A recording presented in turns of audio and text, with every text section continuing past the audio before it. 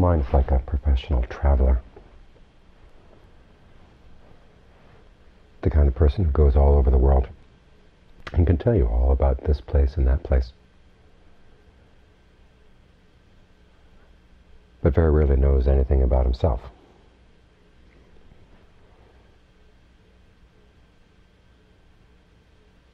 The type of person who, in order to avoid dealing with issues inside, spends all his attention looking at the world outside, going from place to place to place. Afraid to settle down.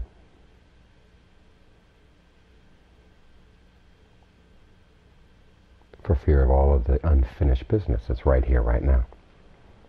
So what we're doing as we're meditating is teaching this professional traveler how to settle down, to gain some real knowledge. Because a person who spends his life traveling all over the place, never settling down, on the one hand doesn't really know that much about the various places he goes. Doesn't know the sort of things that come from settling in and staying 10, 15, 20 years at a place. So whatever knowledge he does have is very superficial. It lacks depth. And as for knowledge about himself, it's practically non-existent.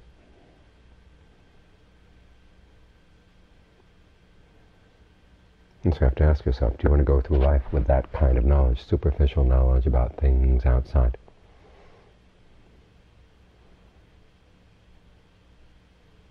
The kind of knowledge that comes not from really knowing anything or settling down to getting to know things, but the knowledge that comes from running away from the big issues. And the big issue is this, the fact that the mind is causing itself suffering, creating suffering all the time,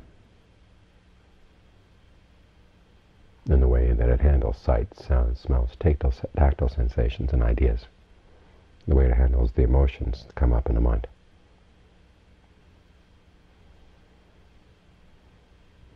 And it's possible to avoid these things to some extent, but they keep catching up with you. So the question is, how much longer do you want to keep wandering on? When are you going to be ready to settle down, turn around and take on these issues, to solve them? It's not easy, it goes against the grain, because there's a lot of things that we discover about the mind when we sit down and really look at it. There are a lot of things that we really don't like about it. Because after all, what are we learning as we practice? As John Lee once said, when you practice, you learn about your cravings. You learn about your defilements. You learn about your ignorance. These are things we don't like to see in ourselves. But if we don't deal with them, they'll constantly run our lives.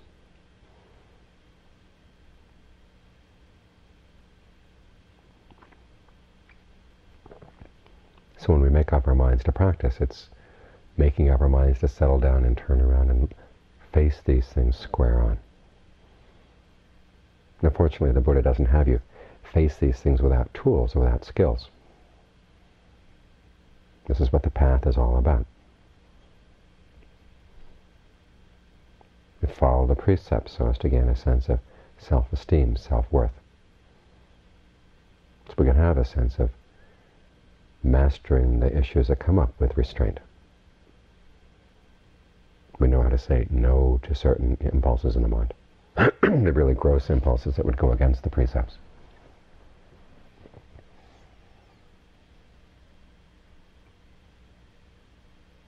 And as we gain more and more skill in dealing with that, then we can start dealing with the more difficult issues, the more subtle issues that come up in the mind. We don't have to wait until our precepts are perfect.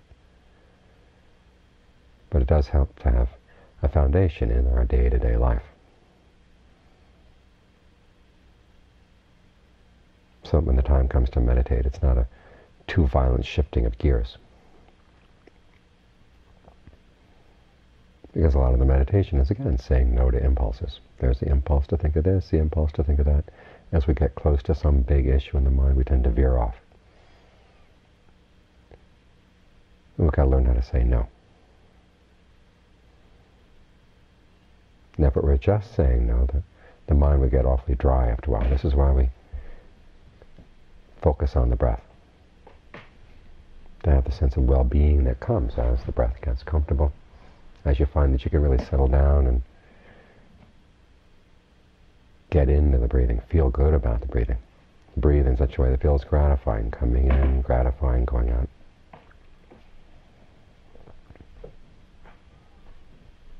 As John Fung used to say, the sense of rapture that comes with dealing with the breath is the lubricant that the meditation needs, so it doesn't seize up like an engine that's run out of oil. You have the lubricant to keep it running, so it feels good meditating. There's a sense of well-being, even when you're dealing with issues like pain in the mind, pain in the body, distraction in the mind. The impulse to go out and think about this, think about that, when you have to say no. You're coming from a position of strength. You're coming from a position of well-being. So the mind doesn't feel like it's constantly being inflicted.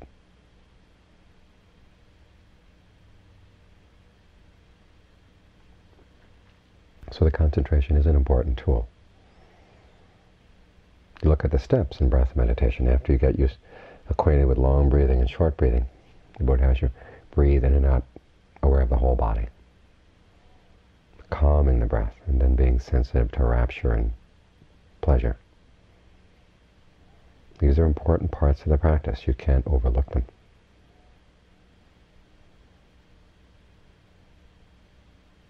Concentration without pleasure, without rapture, can feel awfully clamped down. So you learn how to adjust the focus of your mind so it does have room for a sense of well-being as you breathe in, breathe out. So it feels good deep down inside, just to breathe in, breathe out.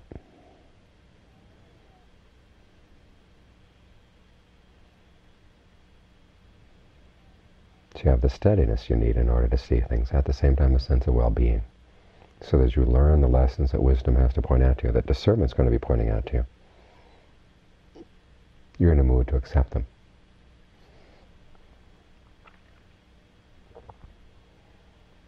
If you're feeling harassed by the meditation, if you're feeling at your wit's end, and all of a sudden you're learning that it's because of your greed, anger, and delusion that you're suffering, that you can't lay the blame on somebody outside, your first impulse is to say no, is to refuse to listen.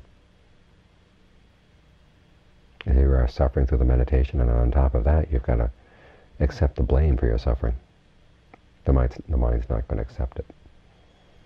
But if you are coming from a sense of well-being, when you've learned how to breathe in such ways that the whole body feels full. As you breathe in, it feels full. As you breathe out, there's no pulling the breath in, there's no squeezing the breath out. Every nerve ending is allowed to feel open and full. And stay that way for a while, because it feels healing, feels nourishing. And when the body's been healed and nourished in this way, then it's ready to understand how defilements come into the mind, how they take over the mind, how they cause the mind to suffer. Defilement is one of the more unpopular words in Western Buddhism. We don't like to think that our minds are defiled. But they are. Greed is a defilement. It clouds the mind. Anger clouds the mind. Delusion clouds the mind.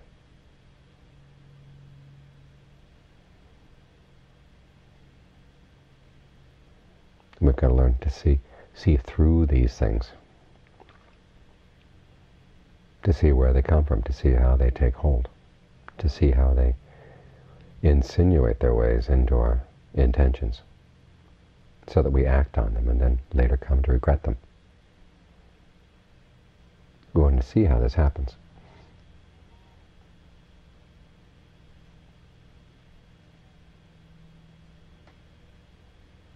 And so we watch from the vantage point of a concentrated mind.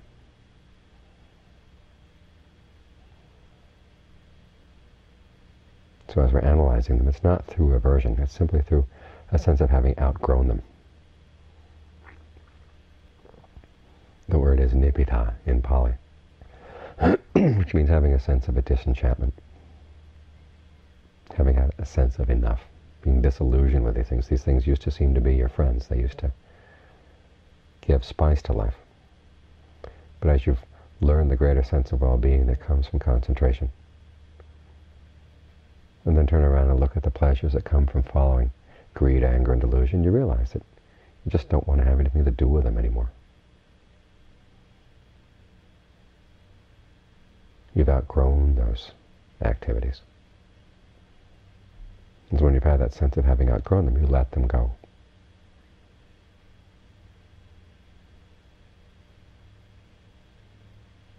But this is a process that takes a lot of time because they're so deeply entrenched in the mind. It's not the case that you see through greed once and that's going to be it, because there are lots and lots of tricks to greed, anger, and delusion. And it's learning how to see through all the possible tricks they have, all the possible ways they have of influencing your actions, of coming into the mind and clouding it.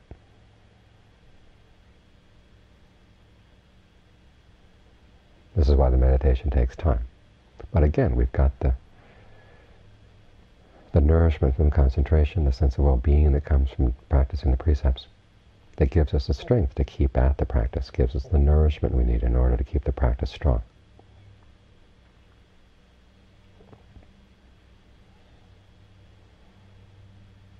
So even though many times these are issues we'd rather not deal with, who wants to look at his greed?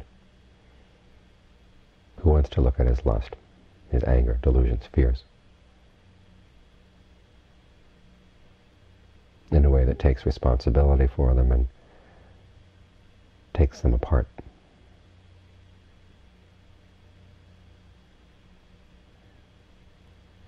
It's only the person who realizes that if you don't do this, you just keep on being a slave to these things. They're going to drive you on and on and on.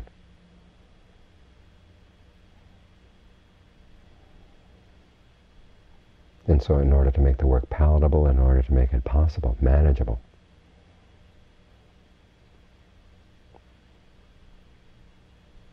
we work at the precepts, we work at the concentration in such a way that the work is not tiresome, it's nourishing. It feels good to do this work. So we have the solid foundation that puts us in the mood to deal with these slave masters that we have had running the mind for who knows how long.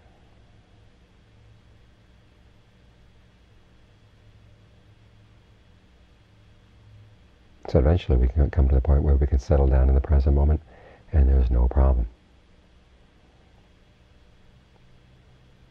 There are no hidden places in the present moment. There are no unresolved issues in the present moment. When we've reached that point, then there's no need to keep wandering on.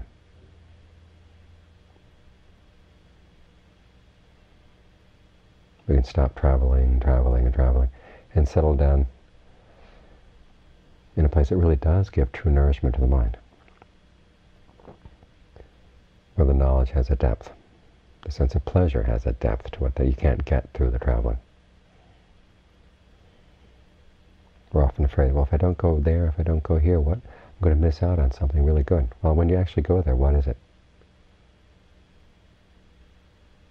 You discover a lot of the things you thought you were missing out were really not all that special at all. So you go to the next place and then the next place. When is the time going to come when you're ready to settle down and look at the possibilities right here? Once you've explored these possibilities, you discover that you don't really miss anything out there.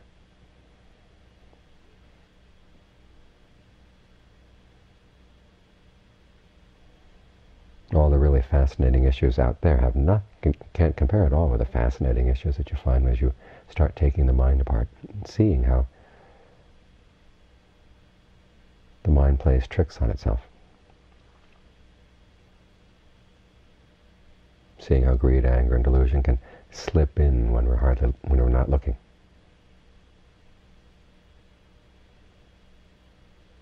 It's a fascinating process if you only turn around and look.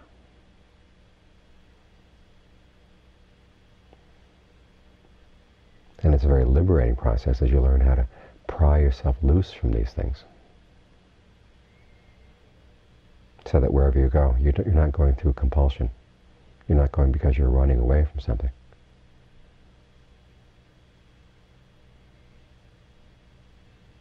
Once all the issues in the present moment are taken care of, the Buddha guarantees that there are no really bad issues out there at all. Everything gets resolved right here. From that point on, everything you do is a gift. As he says, it's an ornament for the mind. In other words, a natural expression that you give to the world, not because you want anything out of it, but because it's simply a natural expression of that state of mind.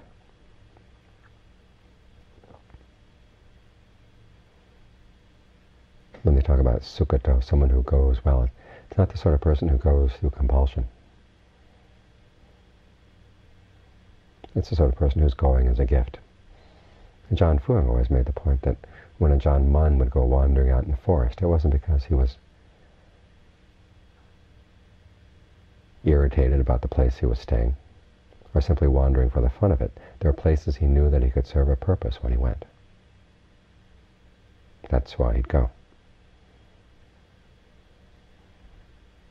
So that kind of traveling around is really worthwhile.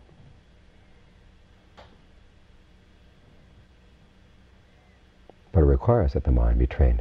You've taken care of the business right here, right now first. And then you're free to go wherever you like. Not out of compulsion or out of hunger, but simply as an expression of your inner well-being.